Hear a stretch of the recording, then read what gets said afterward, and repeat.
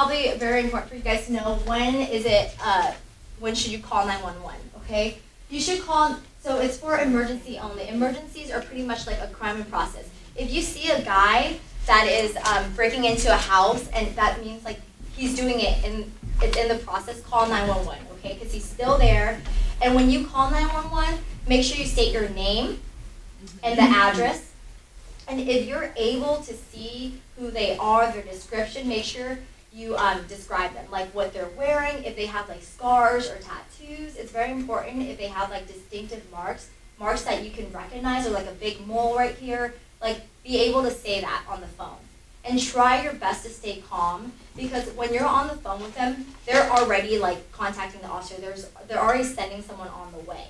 Oh. Even though they're still talking to you, they're already sending someone on the way because they're multitasking. It's very important that when you do see lights and sirens behind you to pull to the right, okay? Wherever you are, try your best to pull to the right and go somewhere safe.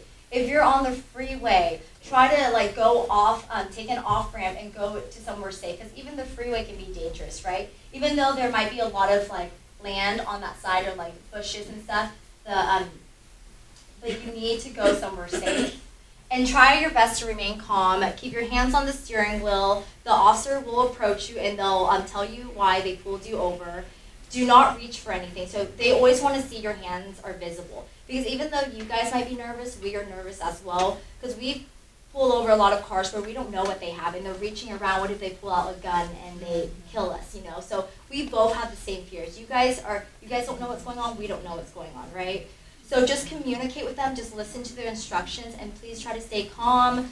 Keep your hands visible. If your ID or information is somewhere else, like in the club department or in your purse, ask them, can I please reach for my stuff in my purse? Do you guys understand that? Make sure you communicate that with them, okay? Okay, so what a neighborhood watch is, so if you have a certain neighborhood, there's usually a bunch of, the people that live there, they come together and they form a group. And so pretty much they're each other's eyes, right? So if you see something, you'll report it back to the group, and then they have meetings. They have annual, like monthly meetings where they talk about what's going on, and a lot of those meetings you'll have one of our POP officers come out and address like certain issues, and you can ask them about certain issues and, you know, follow up with them if you have any further questions. And if you want to know how to start that, you can talk to our crime prevention specialist as well. So we don't have a contact, just POP. So if you're interested in starting a neighborhood watch, you can also email either one of these, whichever area you live in, and they'll be able to help you start one. And it's just a bunch of neighbors that live in that same area that are helping each other out, like you're being each other's eyes, and you're having meetings to address certain issues, and then these officers are going to come out and address those issues with you and tell you how you could overcome those issues and what we can do to help you further. And then other programs we have in the community is youth and community programs. So we have a youth services, and we deal with at-risk kids in the community. So a lot of schools have after-school programs.